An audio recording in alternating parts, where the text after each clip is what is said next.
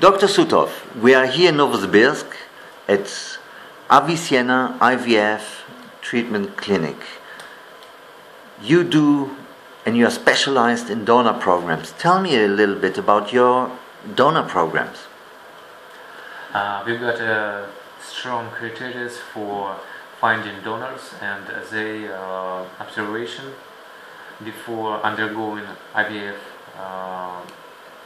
as a donor site of all sites. First of all, these are young women under 33 years old. 33 is sailing, not more. The second thing is that all the donors have children, healthy children. We check everything. We check the health of a child, of them. The third thing is that donors are undergoing karyotyping. We need to be sure that they are healthy women with a good karyotype. After that, they undergo a typical analysis for undergoing a IVF cycle, and they can be in several cycles of donation. So you can see that our criteria are very strong, and between donors you can find any woman at the age of 40 or without children or something. And we are trying to perform a fresh cycles. I mean,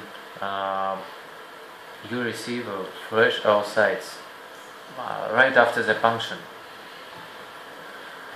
So if the patients want to come to our clinic and undergo this program, we need to connect to see in which date we can organize the function of donor, because we need to stimulate her before, and we can say use a date where we can make the function. You are coming to our city and we meet,